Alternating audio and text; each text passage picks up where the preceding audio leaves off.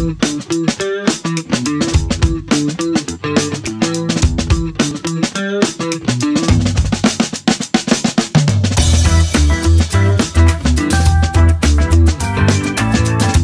guest today is Cassandra Faris. Cassandra, how are you? I'm doing good. How are you? I'm doing really well. Tell me, what do you do, Cassandra? What I do, I am the technical community manager at Rocket Mortgage. So I work with our technology teams on promoting some open source initiatives that we're working on getting us involved out in the community, on getting us involved at conferences and events, and helping our company be viewed as the financial technology company, fintech company that we are. Oh, great. I happen to know a lot of people that work there, and they are all really smart. Samesies. I actually joined this company partially because I knew so many developers, so many people we both know who work there, who've been there for years and love it. So I'm like, well, if all these people like it there and I get to work with friends and for friends, I'm not mad at any of that. So that's winning in my book. Yes. We were going to talk today about open source software because you have a lot of experience with this and working with open source projects, helping people that are managing open source projects. Can we start by just telling our viewers what is open source? Open source, so the way I define it is kind of like a coding project or a project that is out in the open. It's free for people to use. Anybody can participate in it. Anybody can add to it. Anybody can give input to it. And it's a very collaborative sort of way of doing work. Okay. And are you working actively with some open source projects right now? So I'm not a developer, as we know it. I'm not a software developer, but what I'm doing is we have a lot of projects internally at Rocket that are open source projects.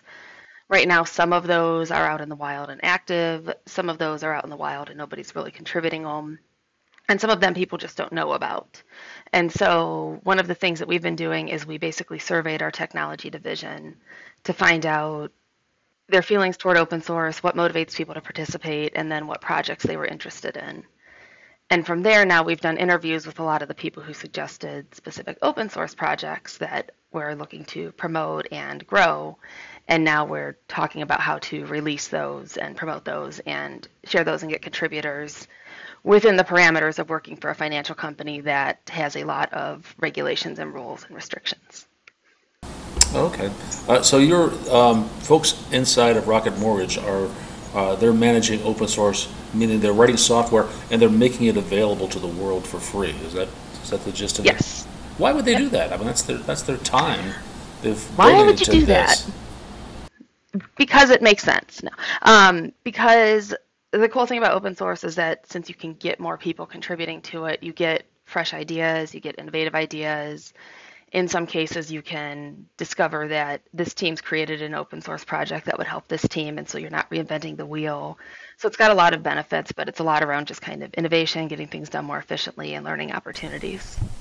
But I get the part about the sharing internally and building things that your company needs, but what's the motivation for giving it out for free to folks like me that I get a lot of benefit from that, from your work? So to me, I feel like within the open source and within the technology community in general, we do a lot of just knowledge sharing and with the idea of maybe helping each other or with the idea of improving the project. And so by releasing stuff out in the open, it gives us a chance to maybe benefit or help somebody and say we're stuck on something or we don't think of a feature that could be added or there's an issue we haven't found. Getting another set of eyes out there helps that as well. So it's kind of mutually beneficial to both contributors as well as the company. Well, that's a good point. So that people out there are not only using your code, but they're also checking it and contributing back to it. Yep, exactly. Okay. What platform are you using to share this code on? We're on GitHub. GitHub. Okay, very popular one. I happen to GitHub, work for and then the company we'll that be owns GitHub. in the coming year. What? I happen to work for the company that owns GitHub. Yes, I know. And then in the coming year, we'll be doing conference talks and blog posts and things as well on some of our projects just to share what they do, how to get started, all that good stuff. Conference talks. I look forward to that. In front of people, in front of other humans. Yep. So, tell me a little about the process of managing an open source project and sharing that with the world? So that looks different everywhere, and we are still working on building a process within at Rocket. But my previous position, I managed an open source contributor community. It was a SecOps and DevOps project that had been an open source project based on Python, and then they built an enterprise version of it that they then packaged up and sold. And so we were in this situation where we had an open source community on Slack, on social media, and then we had the enterprise community, and I was brought onto the company because the open source contributors were feeling that they weren't being valued, their opinions weren't being heard, and stuff wasn't getting back to the company. And so with that in place, then kind of how our process worked was we had our code base, and you could go in and make pull requests and everything, submit issues, and then we would look over those issues. We had a team that did triage for the different bugs and stuff. We had a team that tested, and I was very big on documentation was horrible, so also improving documentation. So what we would do then is we had our contributor base. They would post questions about the product on Slack that somebody from our engineering team would answer. And then we would have kind of weekly meetings and Twitch streams and stuff where, say somebody contributed an issue or needed help testing something, we would actually go on Twitch and walk people through the testing process or the triage process, and people could bring their projects in live. And then, of course, it would go back, and there was, moderation, and things got checked in and then merged back in from somebody internally to the company. Oh, wow. That's a lot of management. This isn't just a matter of putting some code out there and letting people use it, letting people submit pull requests. You developed an entire community around an open source project. Yep. Well, I inherited the community more accurately, but I helped make it basically make it feel heard and implement little stuff like people just wanted a source of information, so we created and maintained a wiki that was just not static, like a dynamic page where we would put basically important information you need to know, how to find, get started, how to get help with what you're trying to contribute to. Okay, so the community kind of grew organically out of the fact that the software was useful to a large number of people. It's a pretty typical startup story, and that startup founder came up with a great idea. It was a passion project that he turned into a financial project, and now it's got an international base of people contributing to it. I see. So that's interesting, but not just having a community isn't enough, is what you discovered. Managing that community. These Twitch streams that's something that proactively you as part of the organization team did. Yeah, and managing the community, honestly, it's not really about the code. It's a lot about, unsurprisingly to me, it's about communication. And so just somebody has a piece of feedback about the product, you need to take that and listen to it and decide whether to act on it, or just getting people to collaborate who might see things differently or have different priorities. So that's where what I've basically been doing as a community manager is managing communications. Interesting. Do you think what you're doing, this managing of the community around an open source project, is applicable to people that aren't a company, somebody that just has some nice tool that they want to share with the world? Absolutely. As an individual, one thing, it's very hard for me to separate open source from community because open source relies on the technology community, right. And we both know there's a lot of benefit from being involved just in the community in general. But a lot of places about that the last time you were on my show. Yep, exactly. And it's hard for me to put the community hat off. But one of the things that we've seen is that a lot of times, especially maybe when you're starting out as a software developer, being involved in open source, even if it's not a project you invented, it gives you a chance to hands-on help make a product that you can highlight, help contribute, help learn how that whole process works. So it's good for learning.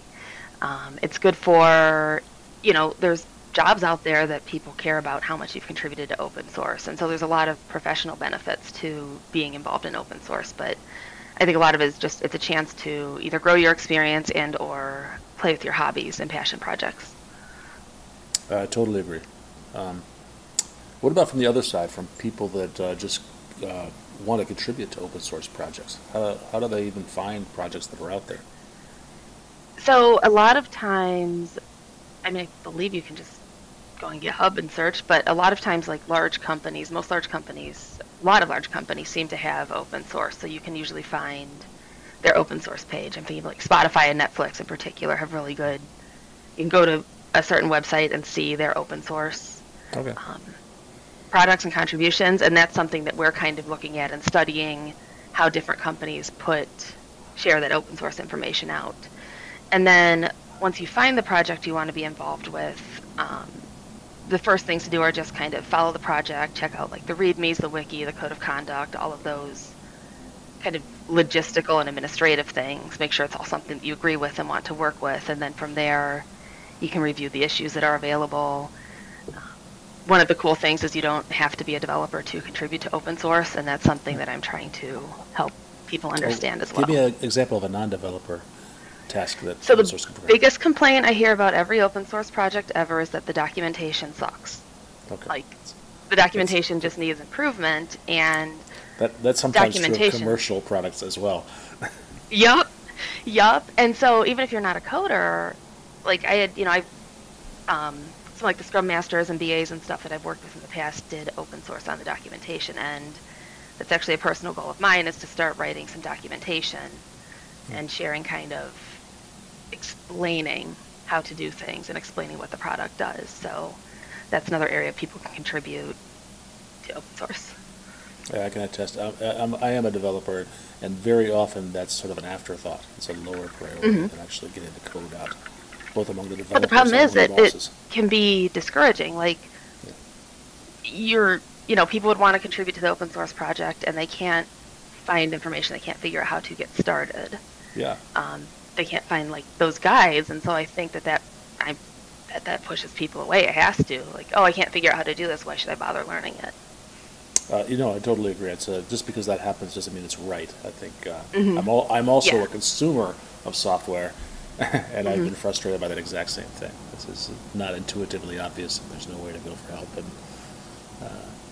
so things like what you're doing right now is useful to the world at large. Yeah. What are the things that Rocket is doing around open source or planning to do right now? So that sounds like it's a big part of your job. one of the big ones that we have, and we both know Chris DeMars, he actually works on this. He's a developer advocate on my team. I know Chris, but he's a good man. What? Yeah. I know Chris, he's a good friend man. of mine. He works on, he's not the only one, we have a whole team that works on something called Spark Design System. So Spark is a product that basically allows you to have a consistent look and feel UI-wise across all of the websites we do for our company. And it's something that, because it's just design focused, it's something that can be open source because it doesn't violate any of like the financial and legal guidelines that we're under as far as information that we cannot share outside of the company. Right. So Spark is a big one. We have a podcast management platform. We have a couple of products that will help with analytics and reports and testing reports and things and make those visually easier to see. And it's actually been really cool to learn about all the stuff that we're doing in open source that I just didn't know about. I'm not familiar with this podcast thing. Maybe I could use that. There you go. Once it's open, that's the thing. Is right now it's kind of a podcast library and database, but it's something that could be used for any other company or person too. Tell me about if somebody wants to get started in open source, where would be the first place they would go? Are we saying this person has an open source project that they want to get involved in mine? Either way, either if they wanted to start their own open source project or if they wanted to contribute to another one. We talked a little bit about finding somebody else's project and looking at the README files, but if I have a project that I want to make available to the world and get contributions back from other folks, you would just put it up on. I'm sorry, you cut out. What was that? What would I do? What's step one? Step one, I would say step one is to go and basically, to create your own project. You have an idea, you're probably going to put it on GitHub or whatever you're using. Okay. Put it up there and then share it out.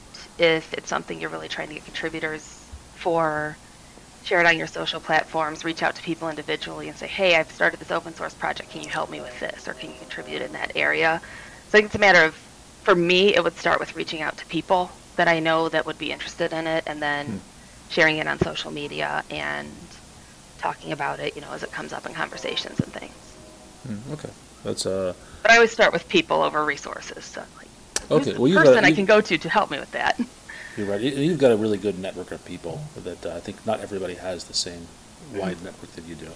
Um, but step one, getting on GitHub, and then maybe telling Cassandra about it might be a good way Yeah, to yeah. Well, it kind of doesn't have to be GitHub. I know there's amplify. other tools, but that seems to be the go-to.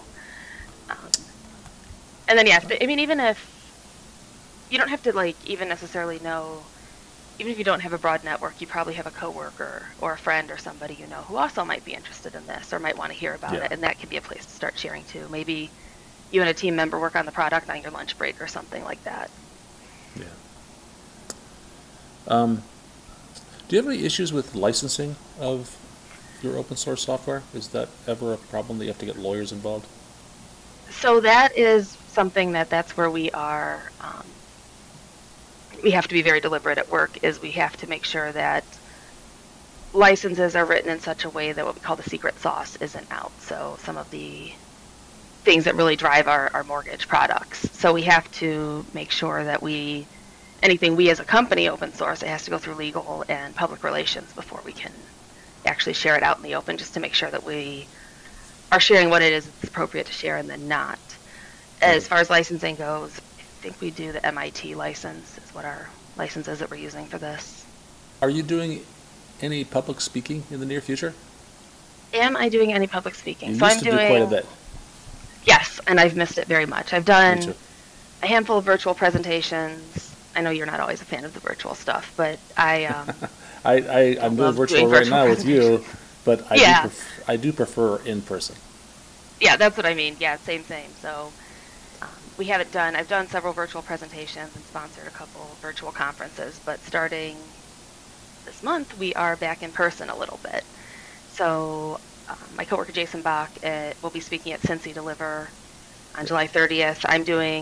I missed the CFP, so I'm doing our vendor session, and I'm going to be doing my talk on career growth questions you're afraid to ask. So in a past life, I was a recruiter, and I learned all these inside secrets that you should know when you're applying for jobs. So that's the talk I'm going to be doing. Oh, great. And then in September, we're speaking at KCDC, doing I'll be there. a I'll see you there. co-presentation.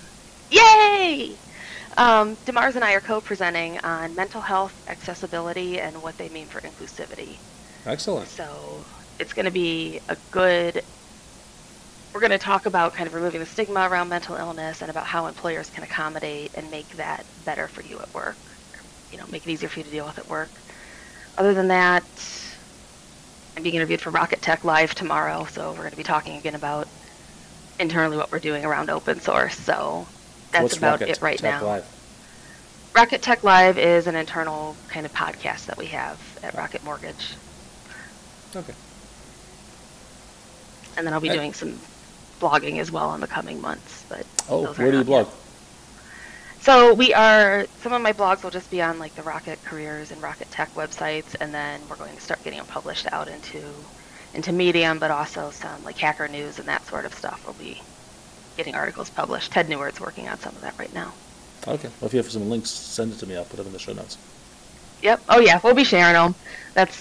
Our team is definitely hyping each other up and sharing each other's work and encouraging each other. So I guess that's the other thing about what I've found, and I know not everybody's experience with open source has been positive, but I've found that for the most part, people are really friendly and helpful and willing to help out and willing to talk about the cool stuff that other people have done as well as what they've done. And I like that kind of collaborative, mutually encouraging vibe that they have going. That sounds awesome. Cassandra, thank you so much. Yep. Thank you. You stay safe. Bye.